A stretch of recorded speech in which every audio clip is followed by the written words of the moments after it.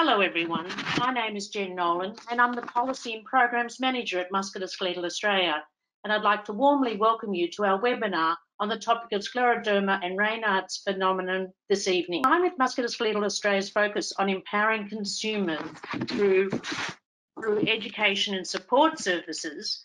We have been offering a series of webinars for a consumer audience during 2020. We are also currently in the process of planning our series for next year as well.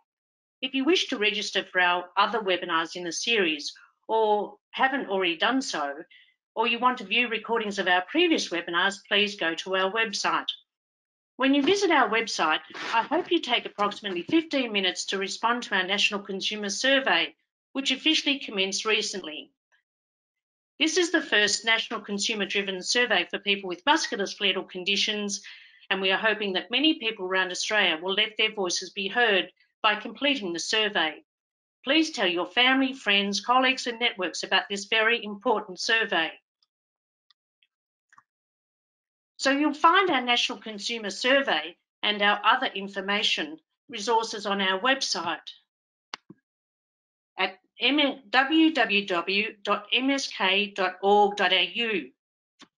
Also, don't forget our national helpline, which can be reached on 1800 263 265.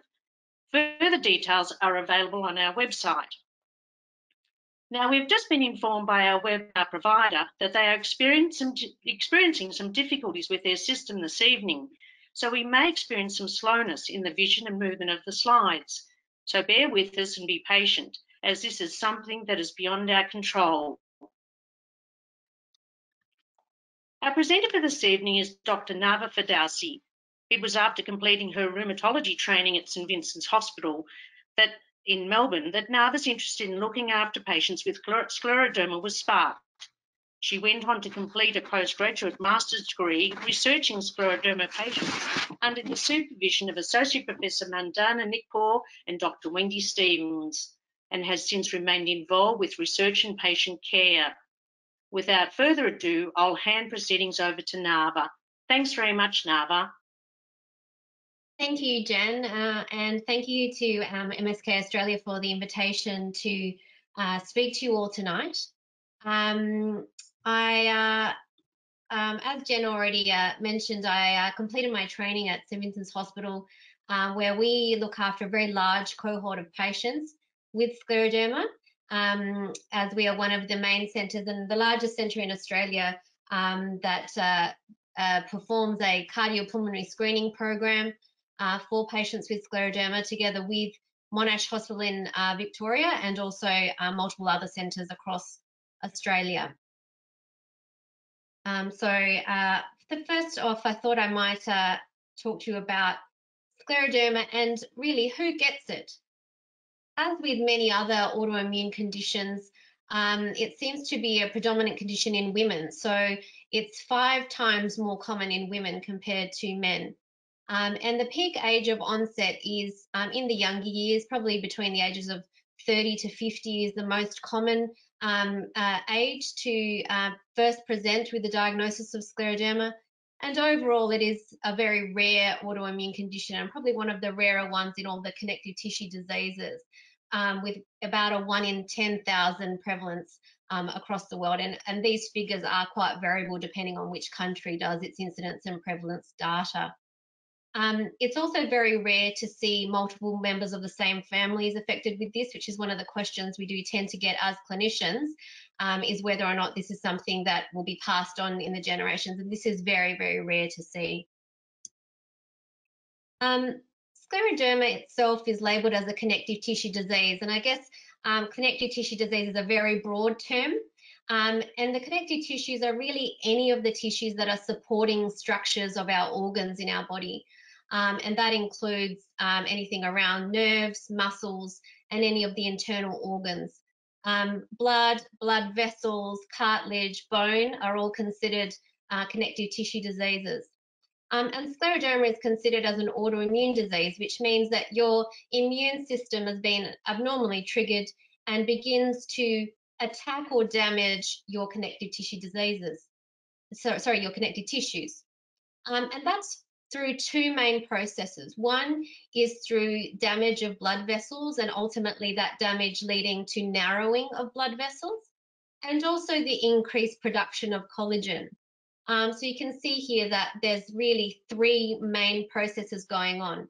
That immune dysfunction, so that autoimmune component, leading to both fibrosis, which means hardening or scarring through that increased collagen production, and also vasculopathy, which is another word for vessels that become damaged and narrowed. What I wanted to talk about next was what happens when we have too much collagen, which is really the thing that leads to the most predominant symptom, which is skin changes and Raynaud's phenomenon, which is what I'll focus on in my presentation tonight. So really, when there's too much collagen production, we see that skin gets tighter and thicker. And it's usually first noticeable in the fingers and the hands. And when this occurs, it can be very hard for the joints to move.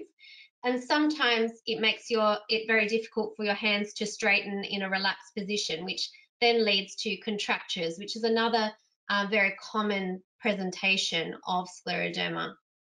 Unfortunately, this increased collagen production can occur in any part of the body, and the internal organs can also be affected, and in particular, the lungs, the heart, and all parts of the gastrointestinal tract can be affected with this increased collagen production, leading to either vessel damage or inability for the surrounding musculature to work. When organs become stiff, they don't function properly, and this is something that we become very worried and we monitor very closely in patients with scleroderma, because obviously when internal organs are affected, this is when we want to obviously monitor things very closely, and ultimately this can affect life expectancy when these things do occur. As part of that increased collagen production, I've mentioned how that can also affect the blood vessels. And when the blood vessels narrow, this is when Raynaud's phenomenon can occur, which is really what we're going to be focusing on in the presentation tonight. When the blood vessels narrow, obviously nutrients are carried in the blood, and when they don't get to the organs, then organ damage can occur. And in particular, when this happens in the kidneys, this can lead to high blood pressure and kidney failure.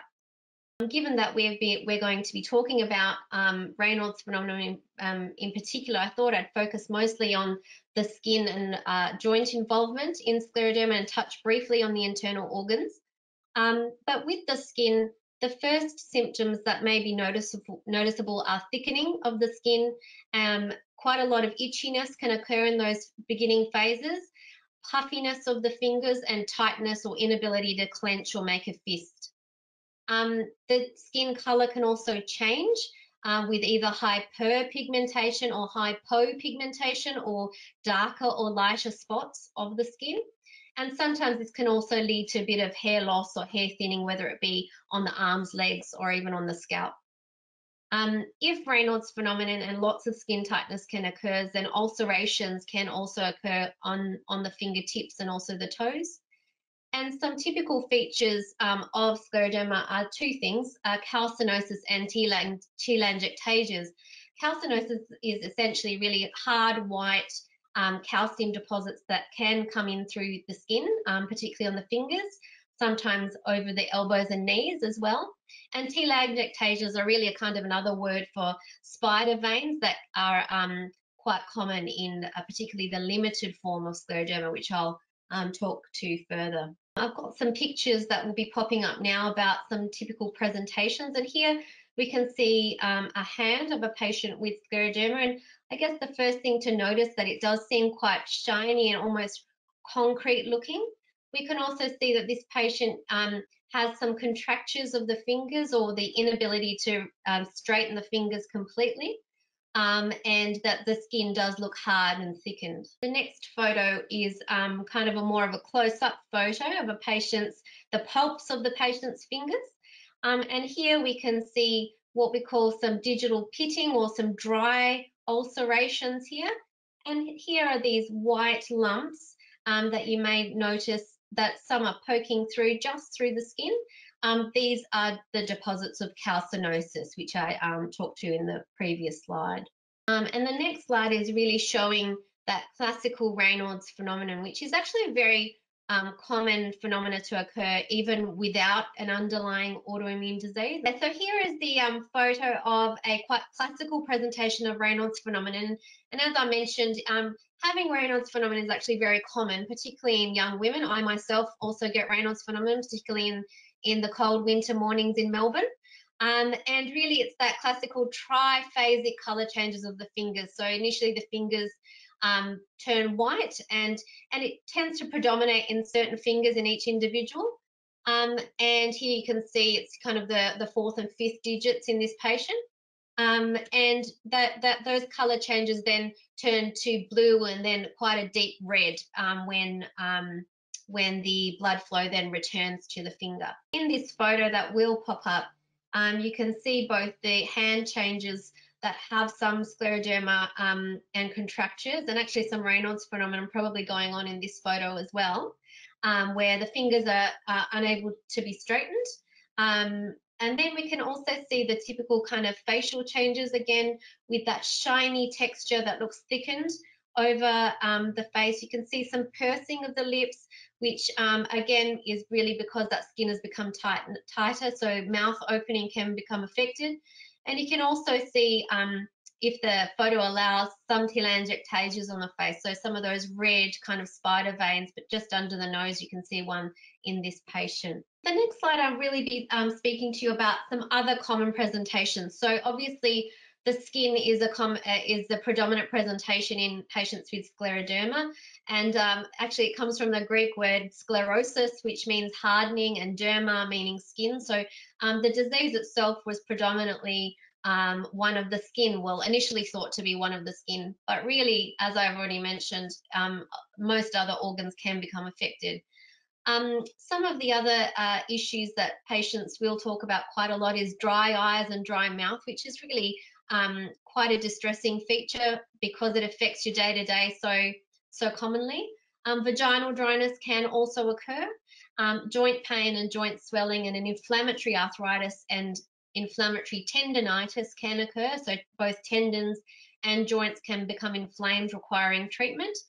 And again, tiredness and fatigue is very, very common symptom, particularly in the early phases. I also wanted to speak to the different subtypes of scleroderma. So you may find clinicians place a diagnosis in either a limited scleroderma or diffuse scleroderma. And also I'll speak briefly about a more localized form of scleroderma called morphea, which is actually not scleroderma. It's a condition on its own, but can cause some skin hardening. Limited scleroderma, really these are kind of cut-off points that have been determined by the initial investigators of scleroderma, looking at the extent of skin hardening or that the skin thickening that can occur. And in limited scleroderma, the skin thickening and hardening is limited to below the elbow and below the knee. It can affect the face and across the chest also. So limited means limited to below the elbow, below the knee, and including the face. Whereas diffuse disease, you can see on the diagram on the right, is really skin hardening that can affect anywhere in the body. So from the fingers all the way up the arm, affecting the chest and the trunk, as well as the abdomen, and all throughout the legs and the face also. So the two subtypes are really just determined by the extent of the skin disease. As I already mentioned, morphea is actually not scleroderma, but has traditionally been called localized scleroderma. And it's the condition where there is only skin involvement. It never involves the internal organs. It does not cause Raynaud's phenomenon, and really just can be skin hardening that is localized in any part of the body and doesn't typically always affect the hands or the feet, can also skip the hands and feet and affect other parts of the limbs. As already mentioned, it doesn't progress to systemic involvement, so any internal organs, and is always ANA negative. And I'll come to some of the blood tests that are important in the diagnosis of scleroderma, and ANA being one of them. In morphea, we we see that there is no ANA detectable on the patient's blood. I thought I might also touch on the differences in the disease onset in limited and diffuse scleroderma, because it helps us with the diagnosis. Limited scleroderma does tend to be more of a slow onset of symptoms, so the symptoms may be grumbling along for some years and sometimes not even really bothering the patient too much to even require a presentation to a doctor. A lot of times patients will say that they've had Raynaud's phenomenon for many years, and again, not something that's necessarily bothered them enough to even present to a doctor. And that skin progression does tend to be quite slow and doesn't go above the elbow, as already mentioned. The face and the neck can become affected, and again, doesn't extend up the thigh, so just from the knee below. In diffuse scleroderma, however, it does tend to be more of a sudden onset of presentation. So a patient will tend to say that they had normal looking skin and then all of a sudden they noticed hardening, a new onset of Raynaud's phenomenon which they'd never had before. And those skin changes kind of rapidly progressing up the limb, whether it be from the hands or the feet up. The patients will tend to notice that the abdomen is involved quite early in their presentation as well. Next slide is really kind of a visual presentation of this, where you can see that in the first couple of years of someone presenting with limited disease, there's a very small spike upwards of the symptoms, and in particular skin thickness, and then that tends to level off and doesn't seem to progress significantly over the next decade. Whereas with diffuse disease, you tend to see that skin thickness very quickly within the first 12 months affect various parts of the body. And then it actually can soften over time. So you can see an improvement in skin thickening even without any intervention. So the natural history of limited disease versus diffuse disease seems to be quite different. And diffuse disease, we do tend to see that softening can occur of the skin over time. The next slide is a little bit busy, but I thought it would be nice to kind of show you the percentages of different symptoms and disease presentations that can occur with the two subtypes. And you will be able to see that limited and diffuse disease, there are some very common symptoms and presentations between the two, and then there are some things that are very different between the presentations when it comes to internal organ involvement. As already mentioned, Raynaud's phenomenon is very common in both types of conditions, and is over 90% of both presentations, both limited and diffuse, will have Raynaud's phenomenon. Another very common presentation between both subtypes is joint contractures. Pulmonary fibrosis or lung fibrosis is also equal between both subtypes, but as you can see, only about 30 to 40% of patients will have lung fibrosis. So that means about 60 to 70% of patients will never have lung disease, which is good. There are some rarer things that can occur in the internal organs in scleroderma, in particular the kidney disease, or what we see is what's called a scleroderma renal crisis. This is a rare presentation of scleroderma. It can take you by surprise as to the rapid onset of kidney failure in scleroderma.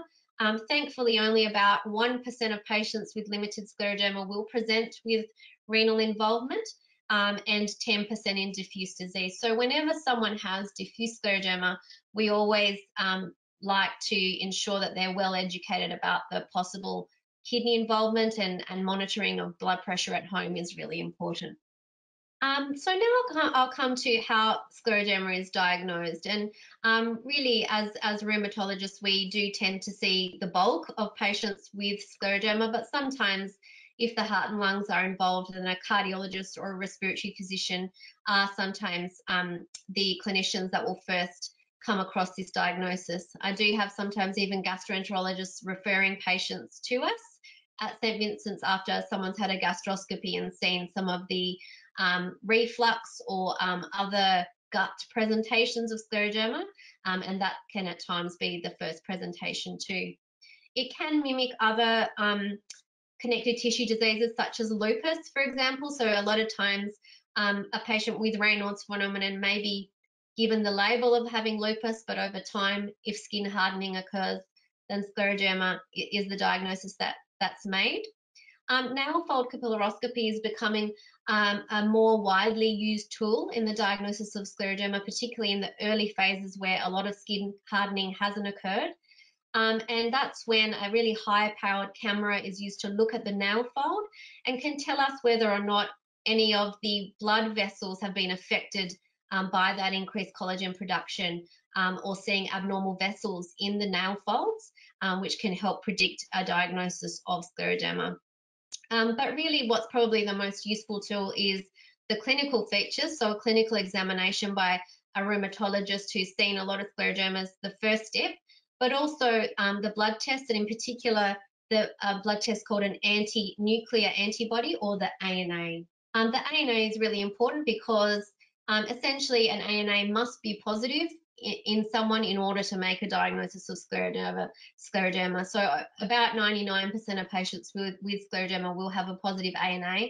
There is that very unusual case where an ANA is not positive, but a patient presents with the typical clinical features of scleroderma. And again, kind of like Raynaud's phenomenon, having a positive ANA is actually very common. Probably around 7 to 10% of the general population has a positive ANA. It doesn't mean that 7 to 10% of people will go on to get a connective tissue disease such as scleroderma. But I guess if you look at the flip side, with someone to make a diagnosis, they must have a positive ANA. When looking down a microscope, the pathologist can tell us about the various patterns of ANA that are seen under a microscope, and this can also be useful in making a diagnosis of scleroderma. In particular, the anti-centromere antibody, which is a subtype of ANA, is highly associated with limited scleroderma, and those patients who have diffuse scleroderma tend to have a speckled or a nucleolar pattern. One subtype of the ANA is called the SCL70 or topoisomerase antibody, and this poses a greater risk of developing lung disease over time. So if someone has a positive SCL70, then that would prompt me to look for lung disease and also monitor more closely for lung disease. And a very special antibody called the RNA polymerase antibody. If it is positive, or if someone has that antibody, then their risk of renal crisis is 5-fold greater than someone who doesn't. So again, if a polymerase antibody is positive, then I would tell patients to monitor renal function and their blood pressure at home. So these are various tools that have allowed us to kind of individualize the management of patients with scleroderma, because these antibodies have been shown in research to have greater associations with certain clinical features. I thought I would mention about the most common question that I would get in the clinics, which is, why have I developed scleroderma, or what causes scleroderma? And I guess the short answer is we don't know. But research, more and more research is showing about genetic predispositions to developing autoimmune conditions like scleroderma, and also the potential environmental triggers, which again haven't been fully evaluated, but potential viral triggers or even environmental triggers. And we do know some industrial exposures can cause scleroderma-like diseases, so exposure to vinyl chloride or another condition called toxic oil syndrome can cause symptoms that are very much like scleroderma. We also now know more and more about silica exposure, in particular stonemasons who have made stone bench tops without adequate protective gear, particularly respiratory protective gear, can present with not only lung disease, so fibrosis of the lungs, but also induction of the immune system, creating a scleroderma-like presentation again. So again, Raynaud's phenomenon and skin thickening can occur with silica exposure. And also something that can occur in organ transplant patients called graft versus host disease, which is when that transplanted organ can induce an immune response, creating a scleroderma-like presentation as well. So these are the clues that we have from potential environmental triggers that can induce that immune response. As I already mentioned, I do want to focus on the skin and Raynaud's phenomenon in this presentation, but I thought I'd briefly touch on the internal organs, in particular the lung, the GI tract, the kidneys and the heart. As I mentioned, the gut is very commonly causes symptoms in patients with scleroderma. So reflux in particular occurs in about 90% of patients. And sometimes the small bowel as well as the large bowel can become involved, in particular bloating, feeling full very quickly, constipation, diarrhea, and unfortunately sometimes even anal incontinence can occur. When it comes to the kidneys, I've already talked about the scleroderma renal crisis, which tends to occur in patients with diffuse disease and that positive RNA polymerase. Interestingly, if you have the SCL70 antibody, it actually protects you from kidney disease, so you become very unlikely to get kidney disease if you have the SCL70 antibody. And as I've mentioned, monitoring of blood pressure is really important in kidney presentations. The heart is also a potential organ that can become involved. That can involve not only the heart muscle, with causing various arrhythmias through interruption of the electrical systems within the heart, but also causing inflammation of the sac that the heart sits in, or a pericardial effusion. I might just skip that slide. And also high blood pressure within the heart and lungs. So that's somewhat different to the blood pressure that's tested in the arm when you go to your GP.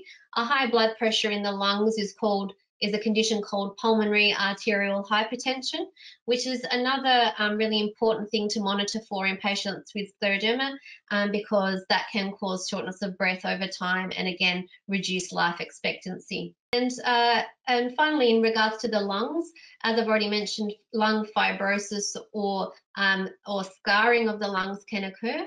That causes shortness of breath and a dry cough. And in some patients, it can become a very severe condition that requires oxygen supplementation. And as I've already mentioned, that high blood pressure can occur in the lungs or pulmonary hypertension. Right, so I thought we'd now move on to managing scleroderma. And really, it is a very different thing for each patient. So there's no one rule for how scleroderma is managed, and it really depends on what your symptoms are, what organs are involved, and unfortunately there's no kind of one-stop shop. You have to look at the patient as the individual and see what is the priorities in their treatment. There's no overall treatment or cure, so there's not one medication or drug that will treat all aspects of scleroderma. So everyone's treatment plan will be different. When assessing someone with scleroderma, as I've mentioned, I think it's really important to prioritise what those symptoms are for the patient and really go down that list in regards to how things are mentioned, are treated. As already mentioned, at Scleroderma, we perform an annual cardiopulmonary screening program, which means that every patient with scleroderma has annual tests to look at the lung and the heart function. So we do look at the lungs quite closely and determine if there is any lung disease and how much, because that will determine what treatments are offered. And also the skin disease, and if there is any rapid changes in the skin that would suggest a diagnosis of diffuse scleroderma, that's when we would want to offer interventions with certain drugs and certain immunosuppressive drugs. When it comes to treatment, it depends on the organ. So as I've already mentioned, if you have Raynaud's phenomenon, that's going to be managed differently to someone who's got lung disease, and that will be managed differently to someone who's got reflux. So really, the treatments are designed to reduce symptoms, and there are some treatments, although there are we've got limited availability, but there are some treatments that will aim to reverse some of the presentations of scleroderma or to slow down the process. So, for example, if someone has lung disease, then we do have drugs available that slow down the process, but unfortunately that we don't have any drugs at the moment that will reverse any damage that's already occurred. When it comes to Raynaud's phenomenon, and in a chilly winter right at the minute, we're seeing quite a lot of it. Really, there are quite kind of common sense or conservative things that can be done that will really help. So in particular, dressing very warmly, in particular, keeping your core temperature up, not just wearing gloves, but then not wearing multiple layers in the core. So keeping the core temperature warm, wearing gloves, scarves and hats is very important, and keeping your house and workplace warm. And even, seems like simple suggestions, but really, for example, when you need to wash your hands, turning the warm water on and waiting for it to become warm before washing hands, not just rushing into the cold water, or even when going to the car, have the car turned on for 5 minutes beforehand, so that the heater is on, so that you're not getting into a really icy cold chilly car, or touching a very cold steering wheel.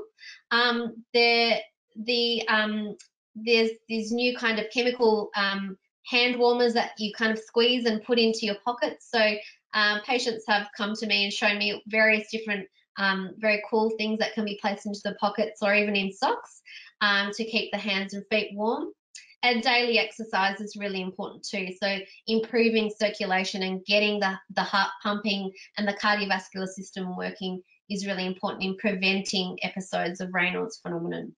And one thing that I cannot press upon enough is cessation of smoking. So if someone has scleroderma and they have a lot of Raynaud's phenomenon, then they must stop smoking, and we would support them in any way possible in order to do that, because the irritating chemical components of cigarettes cause vasospasm, which means that the blood vessels do narrow even further, and that just exacerbates episodes of Raynaud's phenomenon. So I can't press upon this enough, that smoking cessation is so important.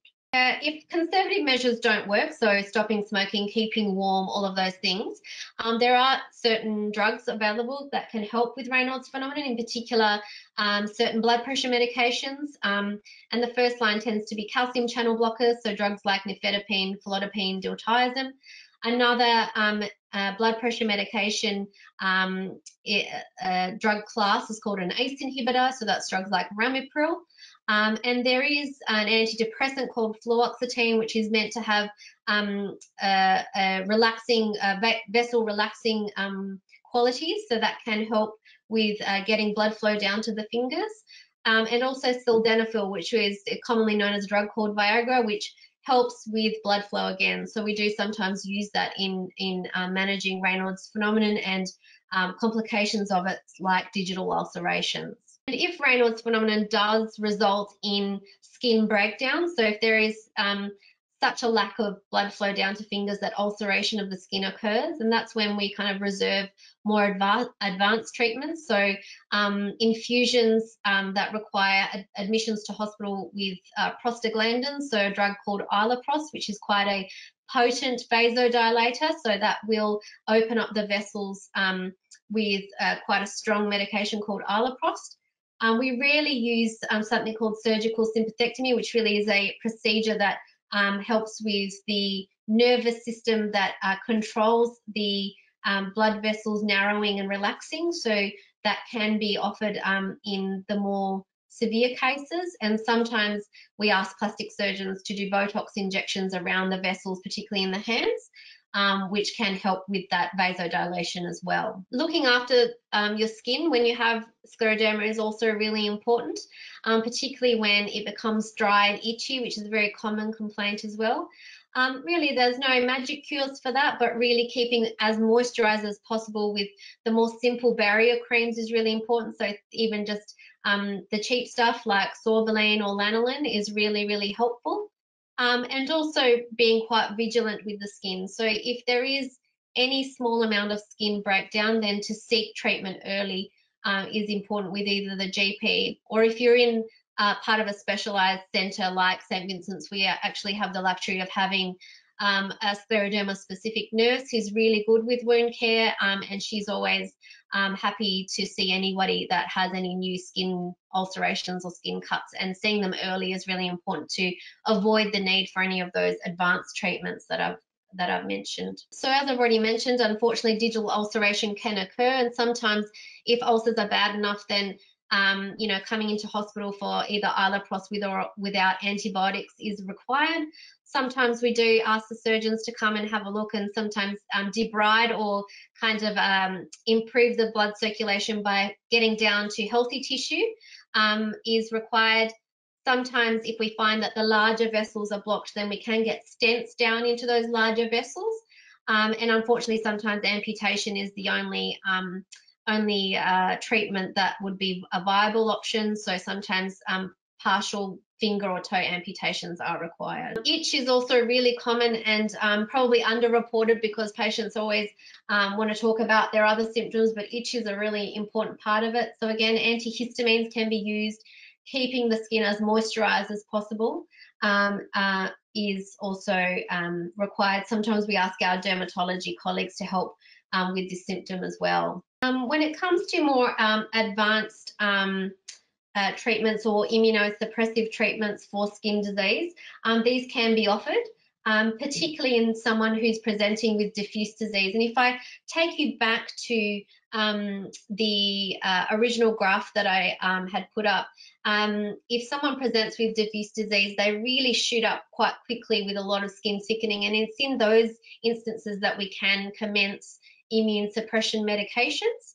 But with the limited disease, because it tends to have a very slow onset, then that's the type that we may not need to initiate, because it only may affect the fingers and not progress any further than that. So exposure to immune suppression treatments are unlikely to be beneficial. So when it comes to immune suppression treatments, particularly for managing the skin, we do use medications like methotrexate, which has been around a really long time and used for other inflammatory conditions like rheumatoid arthritis very commonly.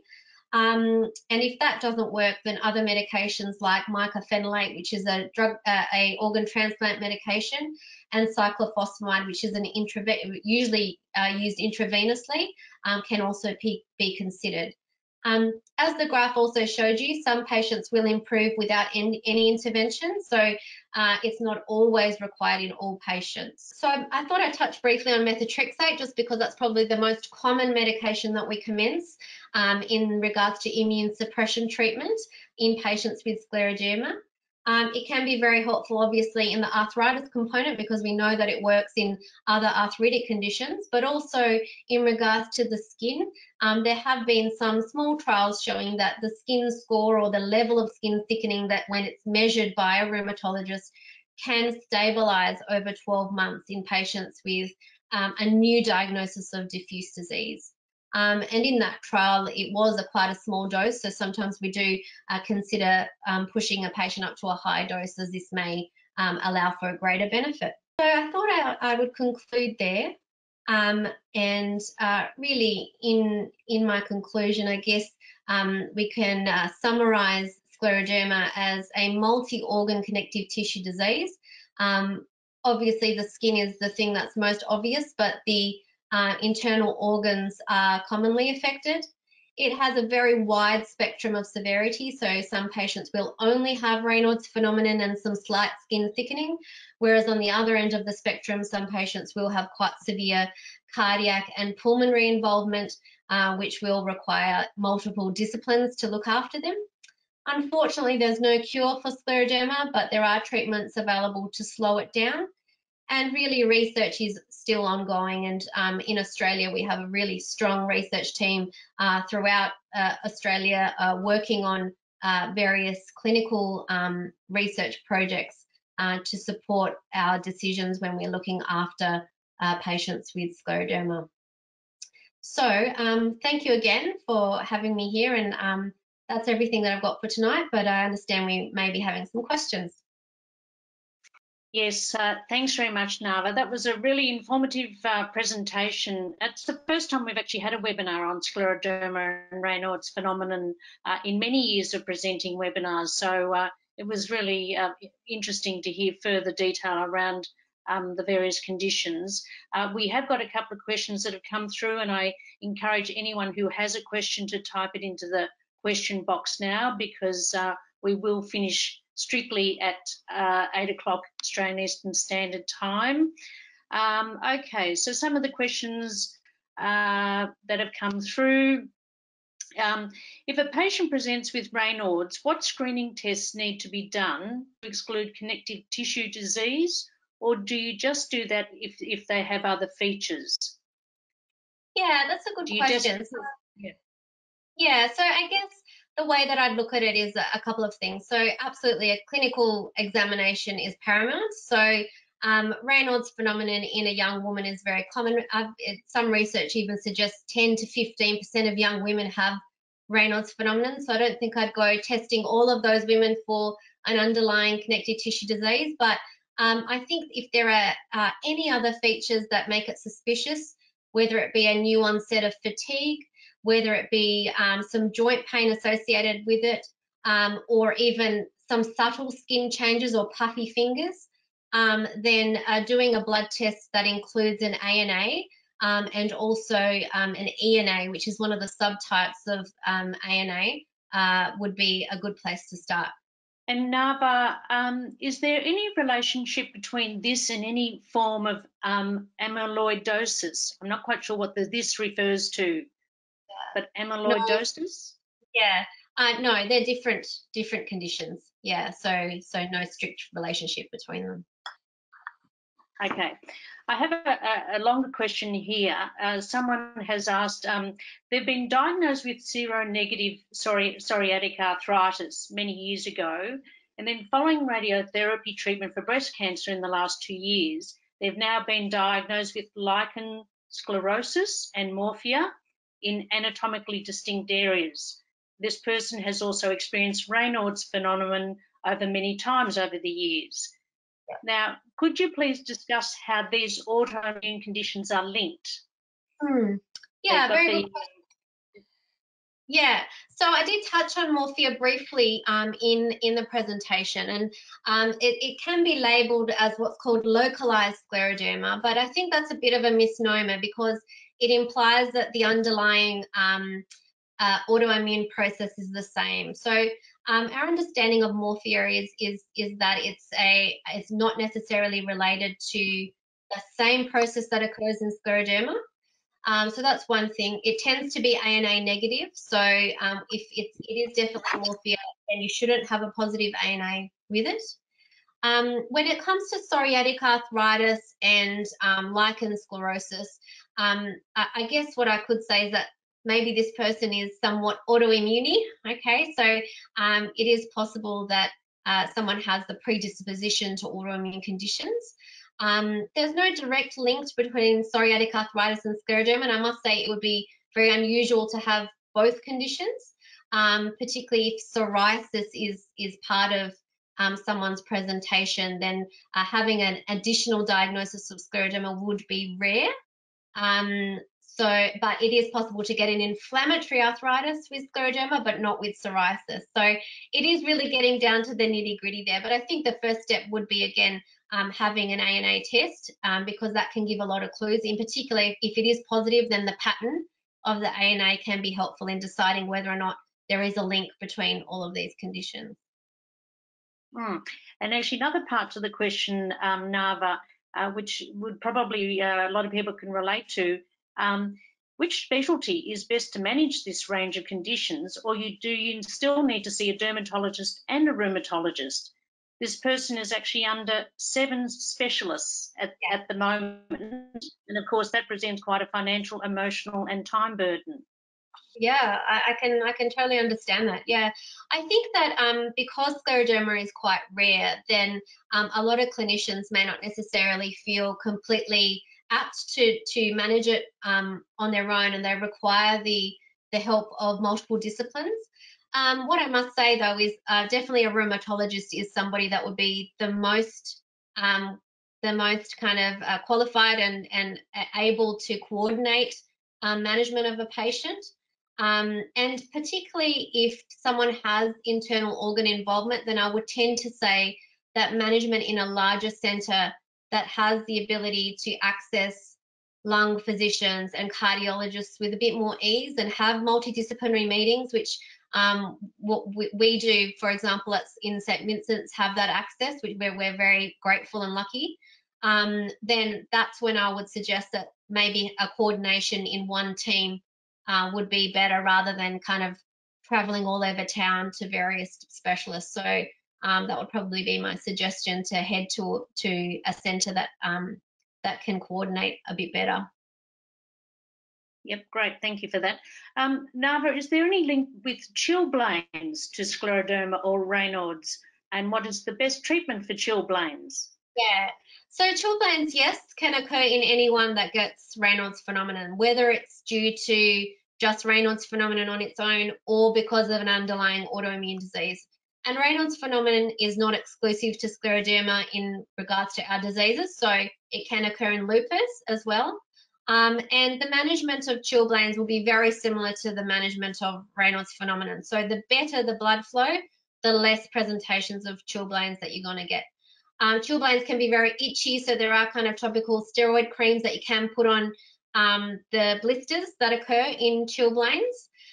Sometimes getting even GTN patches, which are the patches that patients with chest pain users are put on the hands, but I tend to find that most patients don't tolerate that particularly well because it can give you quite a severe headache.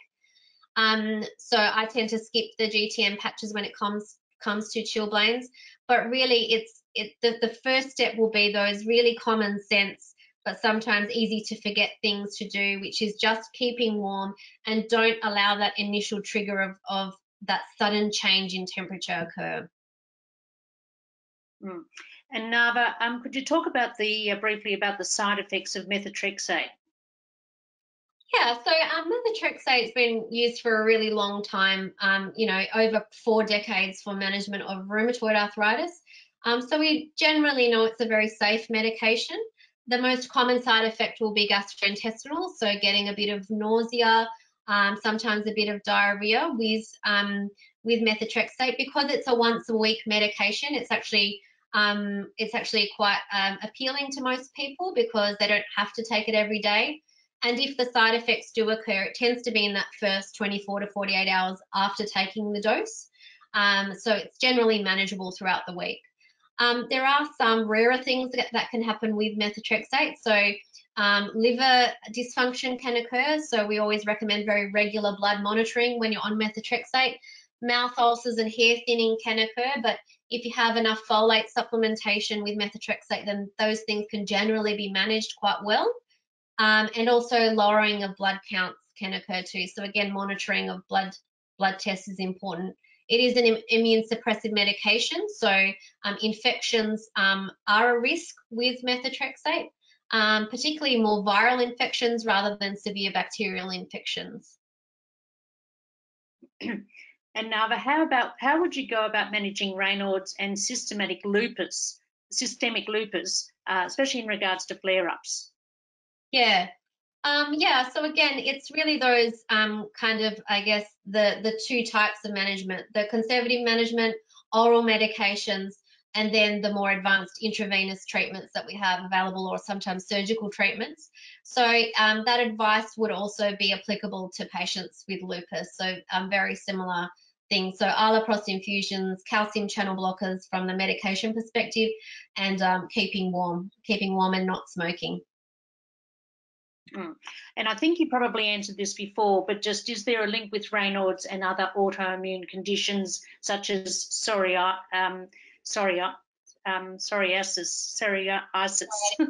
Yeah. Yeah, that's right. So with psoriasis, probably no. So psoriatic arthritis is uncommon to see someone have I guess the way that I put it is Raynaud's phenomenon is common, and if you have a diagnosis of psoriatic arthritis, I don't think necessarily it would be directly related. In regards to the connective tissue diseases, though, there is a spectrum of connective tissue diseases that will present with Raynaud's phenomenon. So lupus is probably the most common. There are other conditions like mixed connective tissue disease, which is a very rare disease, and some other muscle diseases that can sometimes present with Raynaud's phenomenon, and then obviously scleroderma as well. So it's probably more in the spectrum of the connective tissue diseases as opposed to the inflammatory arthritis diseases like psoriatic arthritis or rheumatoid arthritis. Someone's asked if there's pain in your elbows, but an arthritis test is negative. Might it be scleroderma? But that's probably unlikely, Hard one to or answer, yeah. So, yeah, I guess it depends on the clinical presentation. So it's a hard one to answer, but I guess any joint pain has to be considered under a potential autoimmune disease. So that could be anything. Sorry, I can't really answer that over a webinar. Another one, I have autoimmune problems, PMA, temporal arthritis and osteoarthritis. Been taking collagen products for joint breakdown. I'm 80 years of age. Is this bad? So when it comes to the inflammatory conditions, so this is really coming off topic now. So these kinds of conditions are not scleroderma related. So temporal arteritis or polymyalgia rheumatica are inflammatory conditions of the blood vessels that are not connective tissue diseases. So the use of supplementations is controversial.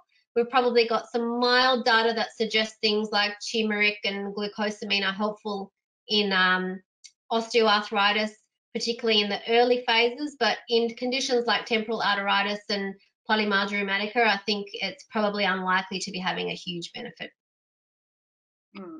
Also, can aqua aerobics help with these conditions as it might for other arthritic conditions?